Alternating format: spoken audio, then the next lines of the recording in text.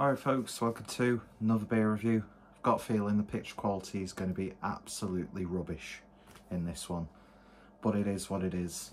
And apologies for this, it's been absolutely boiling this weekend, and I've actually been quite well behaved, not drank too much.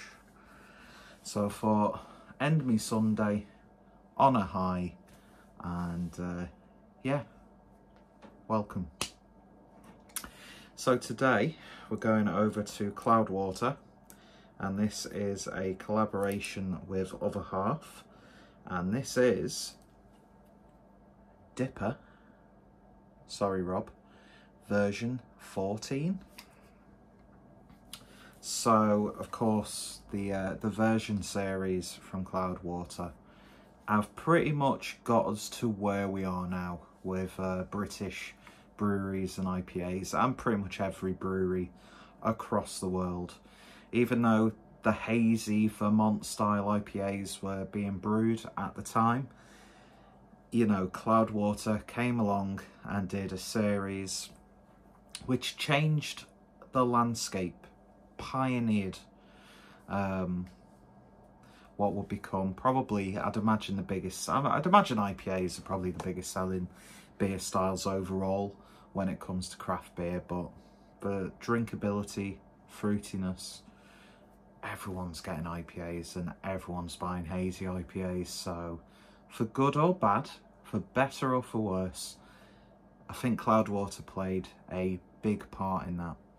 And sorry, I've just got a football bet on, and I don't know who scored because I couldn't see. Anyway, so yeah, I only ever had one of the original version series. Can't remember what number it was. I was living in Germany at the time, and it was my good friend Dean from Dean's Beer Reviews, who I've not seen for absolutely ages. And we did sort of like a beer trade kind of thing, and he sent over that, and it was absolutely fantastic because at that time German breweries weren't really churning out those sorts of, you know, IPAs. There was a big sort of emphasis, I would say, on like the West Coast, or just IPAs in general. So yeah, when I was having that, I was like, wow, what is this? And of course, like stuff like Stigbergit's Amazing Haze, probably up there as well in terms of like the pioneering side of things. But yeah, so Cloudwater are trying this again. I can't remember what the hops are in this one. There's no spiel on the can. But yeah, brewed in collaboration with another pioneering brewery of the style, and definitely up there, producing some of the best. Other Half out of New York. So classic 8% double IPA, version 14. Interesting artwork there. And yeah, picked this up from Behemoth in Manchester. Paid £8 for this, which I think is pretty much standard fare, isn't it, for like hype, big releases.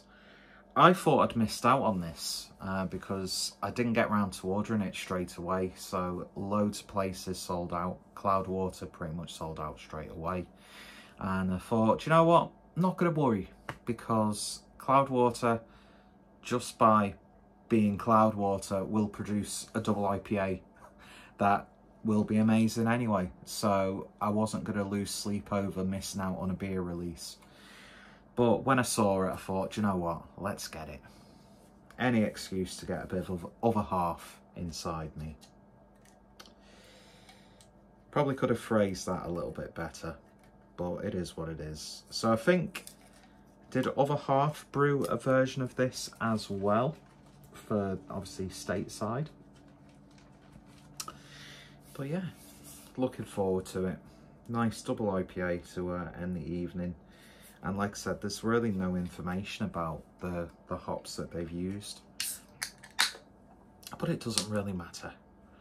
We'll use our, I keep saying we. I'm doing a Simon Martin and referring to myself as we. Wow, man.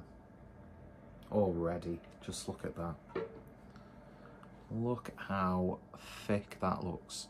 Actually looks a lot more sort of like chalkier, cloudier, paler on camera. The lights caught it really, really nicely actually on camera. But to me, that's like a dark orangey yellow, hazy, like apricot puree sort of beer. Looking chunky as all out. I don't mean chunky like there's little chunks, it just looks like one of, you know, that thing where you dip your finger in and it'll leave an indentation. That's the sort of impression you're getting. Nothing's coming through that at all. One thing's worth of a white head. Let's see what we get on the nose. Oh man. The first smell I'm getting is cheap children's peach yogurt. There's almost, oh my god, it's got like a proper like skunky resin spliff sort of aroma to it. Mate, that is like uber dank to the point where it smells like weed. It actually smells like weed. That's ridiculous. It smells like a weed strain. A little bit of citrus, a little bit of melon. I just can't get past the marijuana. That's ridiculous. That's like proper potent marijuana. But with like a slight sweet, citrusy character to it. Oh my god, I've got to stop smelling it because all I'm smelling is like someone sat next to me having a spliff. And me being me, I'll never ask for a toke. I'll just wait till I'm offered. Oh man. That smells fantastic. I'd love the smell of weed. Like, obviously where I live, there's a lot of people who smoke pot. So on my way to work, there will be certain households in certain streets, in certain parts of Skelmersdale, where you will get a massive, like, waft of spliff coming out the window or a porch doorway. And I like it. I just love the smell of it. I don't know if anybody else will agree with me that this smells like a spliff. But yeah, there's like grapefruit, tangerine. It is very resiny, savoury, dank. A little bit of like peach, apricot. Very gentle though. Smells absolutely fantastic.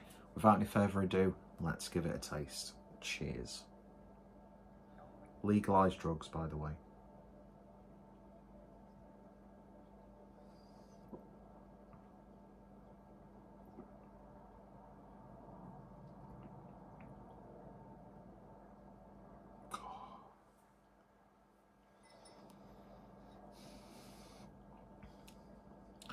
At this point, this beer's been out for a little bit, to put it mildly. The potency and like robustness. Can you say robustness, or can you just say it's robust? Or can you comment on the robustness of something? I don't know.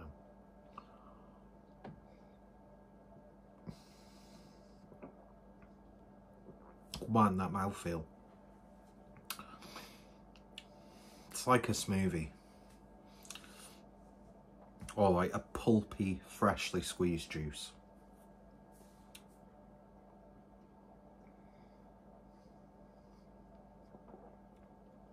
Still a little bit, oh, there's another update. Oh, it's alright, PSG one. That's on Miyake. I'm okay, so far.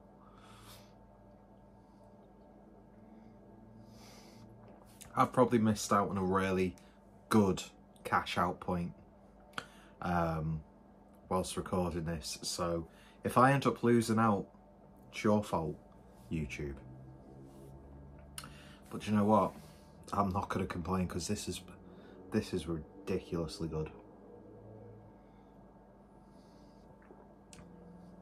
It's got a real, like, potent zestiness to it, and not just one sort of zest. You get like a little bit of a sharp lime character, but then you've got that like freshly, you know, the little plastic bottles of squeezy lemon. Got the bitterness and piffiness of a grapefruit. A little bit of tangerine in there.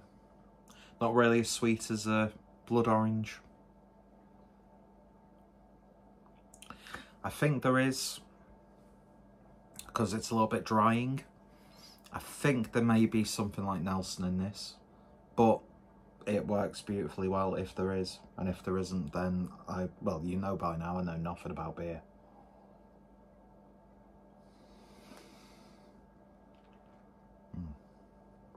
This is an absolute joy. I've used absolute too quickly. Or twice in quick succession, I should say.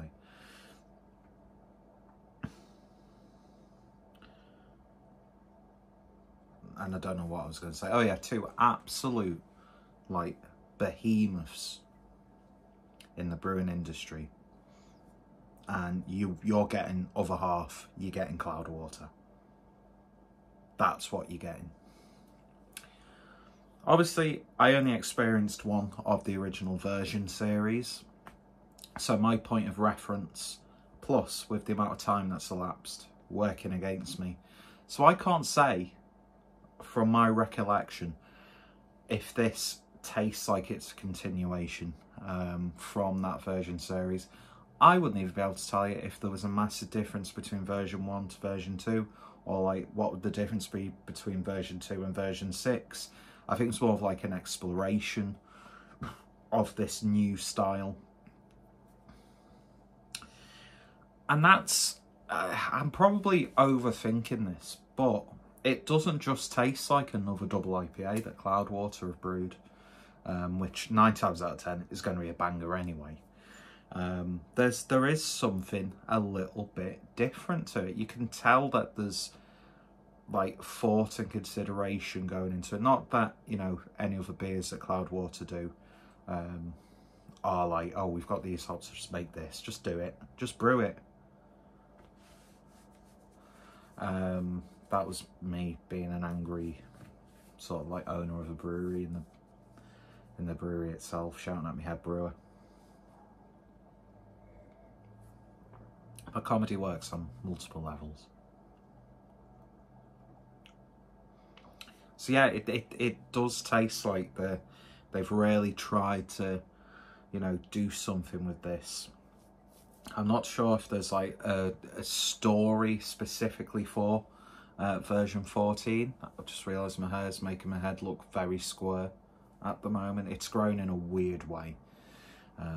So I might have to get it cut a lot earlier than I would, because I don't know if it's going to grow out properly and I'll look like an absolute idiot. Not that I don't look like an idiot already, of course. But yeah, I like that dank savoury character to it. That weed smell has actually quite subsided. But it's not a skunky smell. That sort of skunky. Like, it did legitimately smell like you've just walked into a room where someone's been smoking a spliff or is rolling up. Which people might go, ugh, but to me that's one of nature's finest aromas. There's a bit of weed. But yeah, this got like a sweatiness to it, which I like. There's a little bit of potency on the back end. Obviously 8%, you're not going to get the ABV. Well, it's got quite a lot of oomph to it, which I very much appreciate. And yeah, this is an absolute banger. I'm so glad that I actually managed to get a can of this. I'm sure it has mellowed out a little bit since its initial release. I'm sure I might not get any flavours that I might have if I'd have got it straight from the brewery. Oh, full-time I think that's, I can't see them. I'm commenting on notifications I'm getting up. But yeah, I'm very glad that I've actually managed to get a hold of this. And yeah, £8, I think that's sort of like what you're going to have to pay for a good quality double IPA a lot nowadays. I'm not sure how much Cloudwater was selling this directly. I'm not sure how much it would have cost in, you know, other various web shops or bottle shops. But I think £8, it's not too bad, really. You've got to take into consideration the price of everything else is going up. So, you know what I mean? I'm not one of these people who will moan too much about the food prices going up. It's just something that unfortunately there's nothing we can do. You know, we're not the French who actually get on the streets and stand up for themselves and make differences happen. You know, force the hand of the people that they vote into power. We're just too like, oh, we'll moan about it on social media. Do you know what I mean? But yeah, it's all down to greed, isn't it, really, at the end of the day? Let's not get into a political discussion. But yeah, supermarkets don't have to charge the prices that they do. And it's not because suppliers are forcing them to, you know, buy higher or buy more expensive and then their price going up. It's just their demands are too ridiculous for suppliers, the farmers. You can, you know, get fresh eggs from your local farm shop. 9 times out of 10 they're going to be a lot cheaper than the crap that you're getting in the supermarkets anyway.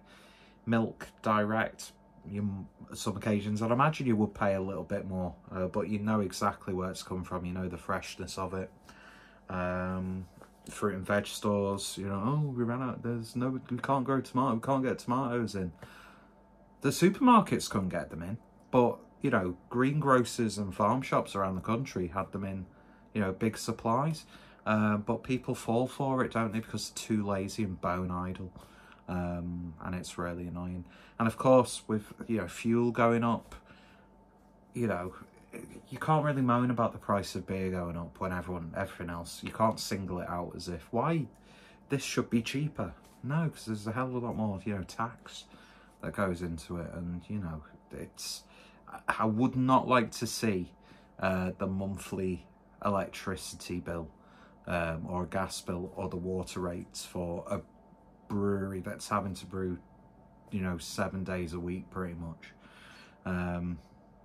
You've just got to take it all into context. And I think for a high quality double IPA that's got a little bit of like a theatre to it, special release, I think £8 is pretty much okay. So I'm not going to grumble too much about the price. But yeah, the beer is amazing. It really, really is. This is probably going to go up probably a week or so after I've recorded this, just because I've got other videos lined up. But if you do see a can of this, pick it up, give it a try. It's absolutely banging. Other half, well, Cloudwater, other half, doing what they do best. And I'm very, very interested to see what version 15 is going to be like.